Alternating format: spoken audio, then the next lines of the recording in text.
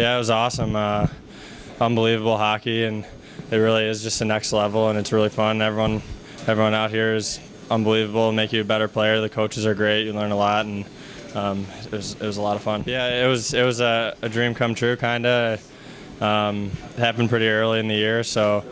But it was awesome. It's nice to be home. Get to play in front of my family for the first time in a while. A lot of people that haven't seen me play, and it was a lot of fun. Yeah, it was a lot of fun. Sioux City was great. I had great coaches. Luke Strand my first year, Brett Larson my second year, and Coach Larson was here one of the days. He usually does the camp. He's now going to Ohio State, so he had to leave. But it was an incredible experience. We were treated just like an NHL team in Sioux City, and it was a lot of fun and really good hockey. You definitely have a lot of time on your hands to get better, get bigger, faster.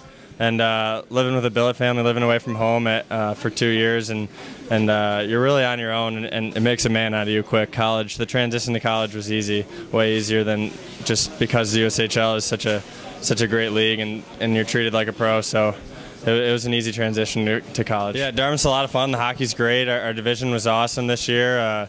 Only been there 1 year, but obviously Quinnipiac and Yale in the national championship, and it was very competitive. And a lot of guys here camp with me from the ECAC, and the academics are great. One of the big reasons why I went to the school, and it was a lot of fun.